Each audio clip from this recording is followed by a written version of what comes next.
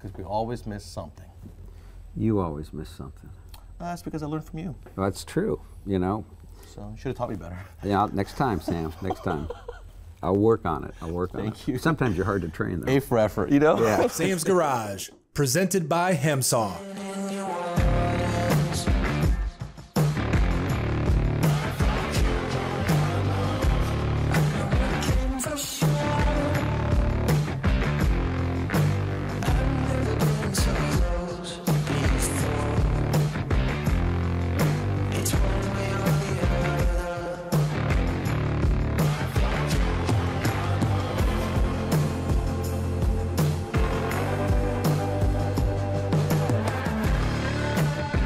On this episode of Sam's Garage, Sam and Kevin get ready to install the new cooling system in the 68 Chevelle.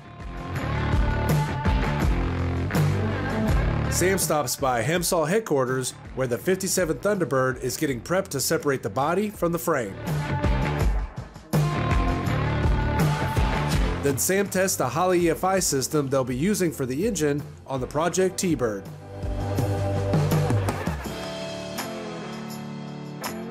Lastly, Sam takes us on a more in-depth overview of the Holley engine management system used for the Coyote engine.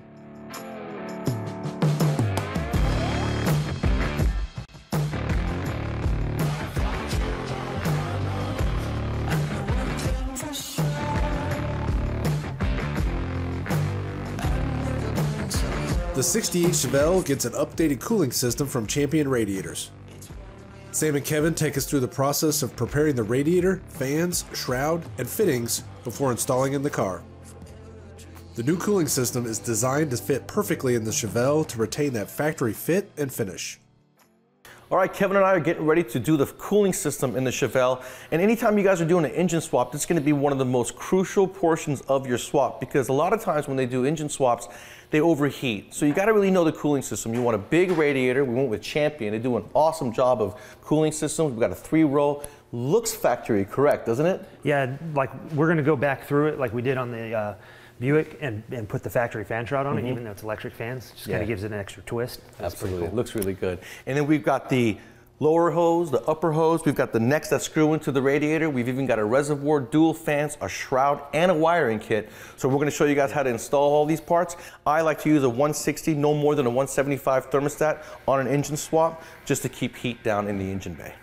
Now this radiator is going to come with these screw-in bungs, and they've got an O-ring on them. It's very important. You don't have to use Teflon tape on this, but you do want to make sure to lube that O-ring so that when you screw it into its place, it's not going to bind on you. And then, due to the size of it, you are going to have to use a big wrench, so you don't want to go too tight on it. Okay, just snug it. If you go too much, you'll actually bind it into the threads and it will never come out again. Another thing you have to do on this radiator, there's a steam vent right here. It comes with a plug if you don't have an LS engine, but if you do have an LS engine, you are going to have to use the fitting. Don't forget to use Teflon tape on this one. This kit also comes with this nice nifty filter, and what this will do is if there was any debris from the manufacturing process of this radiator, it's going to catch it and keep your water pump living a long time. Not only that, but you can kind of get a visual of what your coolant looks like and when you have to address changing it.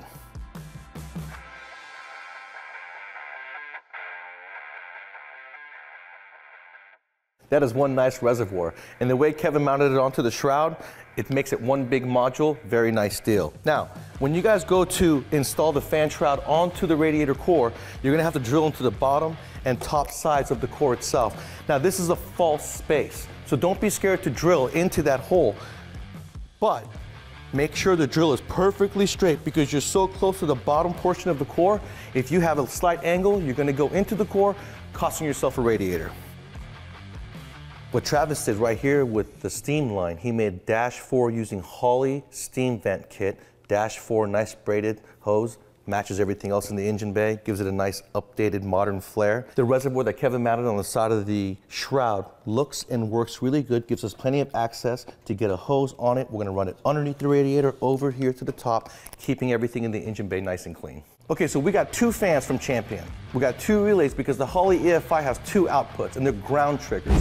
So on the relay itself, we've got the switch on going to the power wire, okay? Because the ground is going to control by the Holley. When you turn off the switch, the Holley is going to shut off the fans. Up here, I got one connector, two fuses. Down there, I've got the signal to the two relays together and being powered up by one of these cables. The power for the fans is going to come from the relay. The ground for the fans are going to go down to the core support. That's going to take care of the wiring for the relays. Sam, this came out really nice. I like the fact that the factory shroud and clamp held this whole thing in. We didn't have to modify anything, no brackets or anything. The wiring you did came out really nice. The reason why Champion radiator fits so well is because they designed these per the specification of the car and your application in-house. And if they didn't have your application, they can very easily custom make one for you in their facility. And for as long as Skip owns this car, Champion Radiator is going to give him a lifetime warranty. I'm sure we won't have to use it. I don't think so.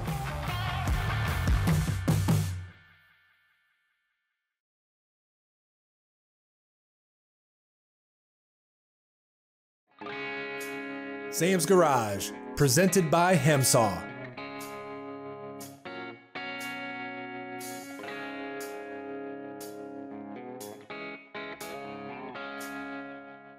Sam takes a trip to Oklahoma to meet Doug at the Hemsaw headquarters, where the '57 Ford Thunderbird is getting ready for a new custom chassis. They begin by removing the old hardware that secures the body to the frame. Once completed, they'll carefully lift the body off the frame so they can start fabrication on the new one. Well, here we are. Doug and I did mention that we were going to build a chassis for the '57 Thunderbird project from scratch. And what better place to do it than right here at Hemsaw, because he's got all the equipment and the talent to knock this thing out with ease, right? Yeah, you know, Sam, we've spent quite a bit of time. We took a look at the material sizes that we're going to need. We're going to show everybody at home what to do and try to get them to avoid any possible mistakes if they want to go ahead and build their own chassis. So this is just going to be a lot of fun. Yep, and while we're doing it, we're going to upgrade the front to a whole new suspension. We went to Scott's Hot Rods and got a whole new front clip. We went to Moser and got a whole new rear 9-inch housing, and we're using Scott's 4-link conversion for the rear. It's going to be a real nice chassis when it's done. Yeah, and one of the things is if you've driven one of these old Thunderbirds before, I mean, they've got a wonderful look, but you know, it's a 1957 and it drives like a 57. So when we're all done, it's going to drive like a modern car today, and that's going to be the really cool thing about it. And you're never going to be able to tell because from the outside, it's going to look exactly like a '57 Thunderbird. Now, before you guys go ripping things apart, you got to really take a look and see what needs to be addressed. For instance, exhaust pipes are bolted to the bumper. So there's a whole bunch of exhaust clamps and exhaust coming through. We're going to unbolt the 3 7/16, remove the exhaust pipe. We're going to remove the gas tank because 2 of the mounts are actually held onto the body. And then we're going to remove the brake fluid. Right. And then go through and check and make sure all the wires that are connected to the chassis, for instance, the license plate wire, disconnect them. Then we can attack the body to chassis mounts themselves. You already sprayed everything with BB Blast? I did. So, you know, I've already gone ahead and checked a lot of the stuff. It should just come right apart for us. What we've got right here is some 4x4s. We're going to place these 4x4s right underneath the bottom of these rockers. We're going to make sure everything is sitting flat. And this way we can distribute that load like we were talking about. We're not going to get any flex with the 4x4s. As we go ahead and we begin to lift up, we'll take a look at everything. We're going to make sure that as we're lifting, we're going to be checking to make sure nothing's attached and the body's coming off real good. If we start to hear any kind of binding or motions that doesn't sound right or anything that doesn't look right, then we're going to go ahead and stop and figure out where it is. Okay, this is a perfect example of what we were talking about. We thought we had every bolt already taken out of the car, and as we began to slowly lift it, we could tell that the rear of the car was not separating. So at that point in time, you stop, go like we talked about, go very, very slow when you're doing it, and then as we pulled everything apart out of the trunk, we noticed there were a couple of bolts that were hidden that we didn't see. So now we're going to go ahead and take those out, and then we're going to slowly continue to keep raising. But this is very typical of what you're going to find. So when you guys are doing this at home, make sure you take your time, you go slow. And if you do those things, you won't have any issues, because you are going to run into a couple little stumbling blocks that you don't expect. That wasn't too bad. We brought the car back down, put it on the jack stands, just to take the pressure off the ratchet straps, keeping the body nice and straight. We don't want to come to any surprises in the morning. I want to thank Ron. He is the head of manufacturing here at Hemsaw. He's also a very good fabricator and mechanic. Doug, what do you think? Well, you know, Sam, I think it looks absolutely great. You know, the hardest part was watching you work, but you did. Fine job. You and Ron really knocked it out of the park. I tried to give you as much moral support as I could. You did good helping. You did. No, You are a little cleaner than we are, but you did good. Yeah, well, the problem is you guys keep the lift high, you know. We don't want any mistakes, so we just keep the car away from you. All right, so next what we're gonna do is we're gonna measure the frame, get this thing ready to start building a chassis. We're gonna get Joe involved, and you and Joe are gonna knock this thing out. I can't wait to see the final product. I bet you're excited. I am very excited.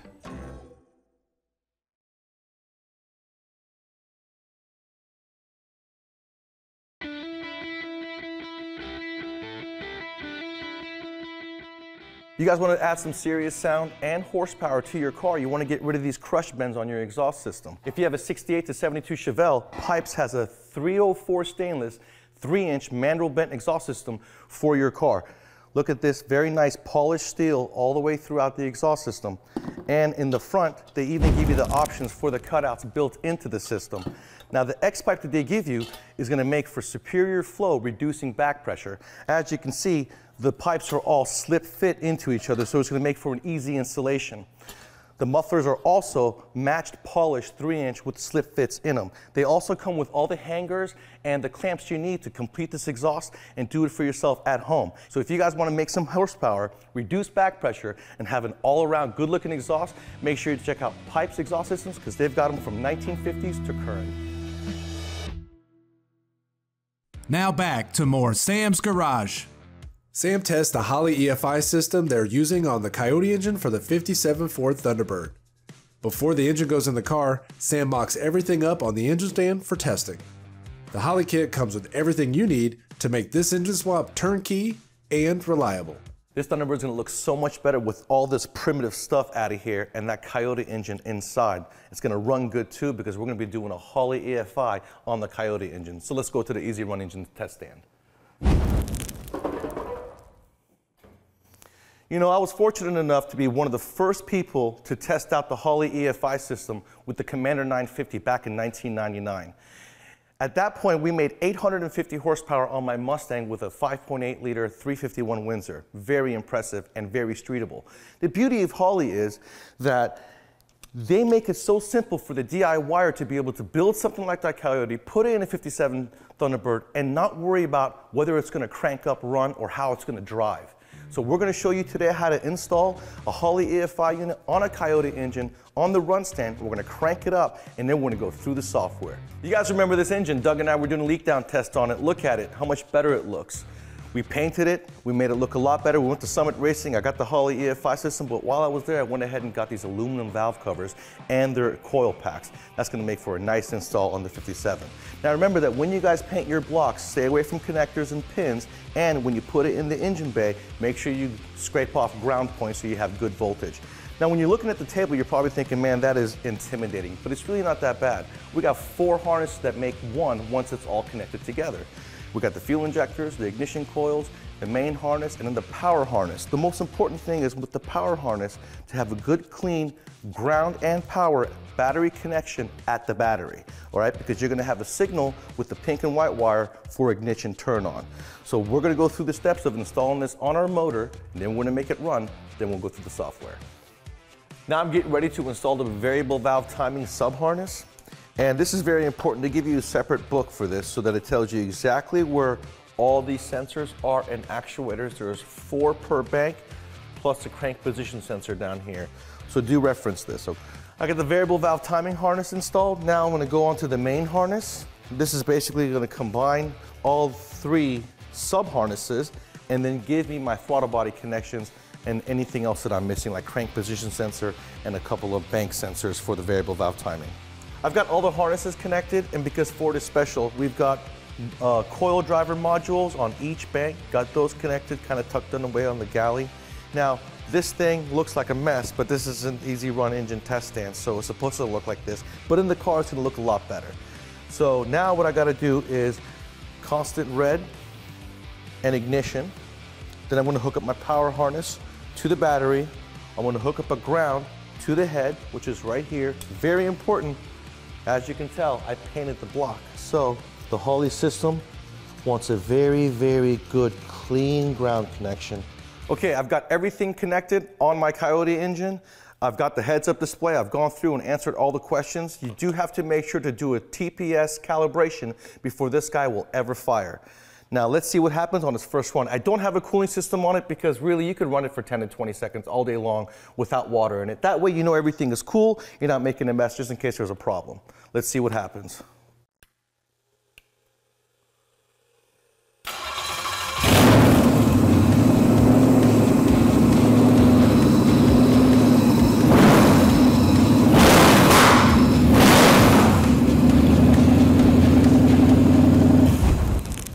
Nothing like a little bit of fire out that exhaust. That is awesome.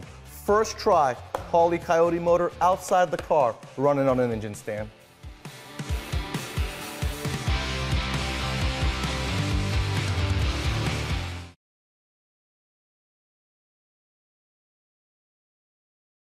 Sam's Garage, presented by Hemsaw. Sam provides a more in-depth overview of the Holley EFI system they're using on the 57 Ford Thunderbird. Holley makes the entire process simple and easy to get up and running.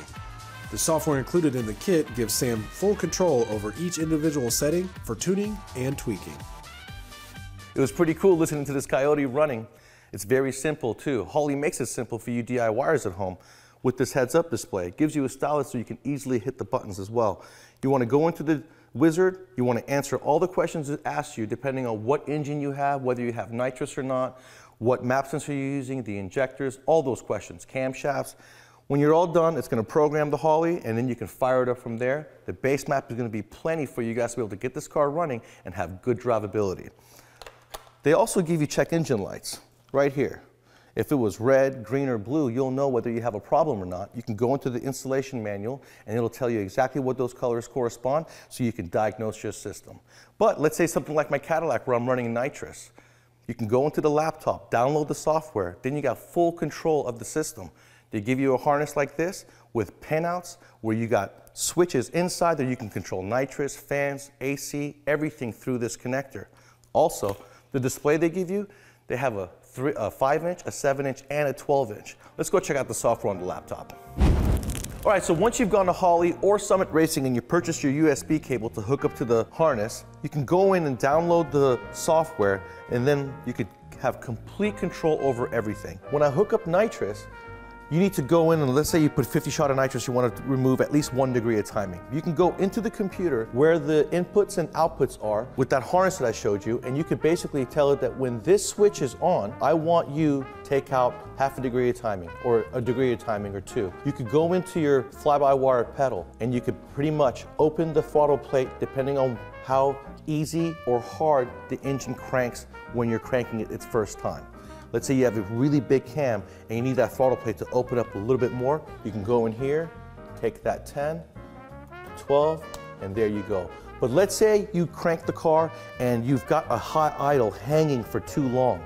That's going to be your second one. You want to keep that number around the same as the first one. And you only want to go increments of 1 digit in this particular case. So let's say you wanted to go into your fuel injectors. You could go into the fuel graph right here, and the thing with Holley is that you got one fuel map, you got one ignition map. There aren't a bunch of sub menus. All right, so there's 2 modifiers for spark, let's say. One of them is going to be for coolant temperature. If your coolant temperature gets to, like, let's say 220, 230 degrees, you can go in and reduce a bunch of timing to keep the engine safe. If your air temperature, let's say you have a supercharger or a turbocharger, you could go in there and let's say your air temp gets to 150, 160, it's a little bit too high, you can reduce timing to keep your engine safe. Let's say you guys are running turbo or nitrous. Air-fuel ratios are the most important thing you could do. Right here, you can go in, just like you could on the heads-up display, you can go into the map and you can give your target air-fuel idle, cruise, and wide-open throttle. But not only that, you can go into the map itself and do all your increments. If you guys want fire coming out, you can even fix it to where you can have fire coming out under decel. The situation with my Cadillac, I couldn't get a crank sensor signal from it. Holley makes a timing trigger wheel that you can bolt onto the front of the engine and set up your parameters right here under custom. And you can pretty much tell it exactly what you want to do, what you're running, and where you're going to set it. You could tell it where you're going to have it, you could tell it its firing order, and you can pretty much dial in your own timing components. So with the Holley software, you pretty much get full control over your engine and you can do whatever you want. Most of those street outlaw guys, they're going fast with Holley. So if you guys want to go fast too and you want to be reliable and have peace of mind, you got to check out Holley EFI.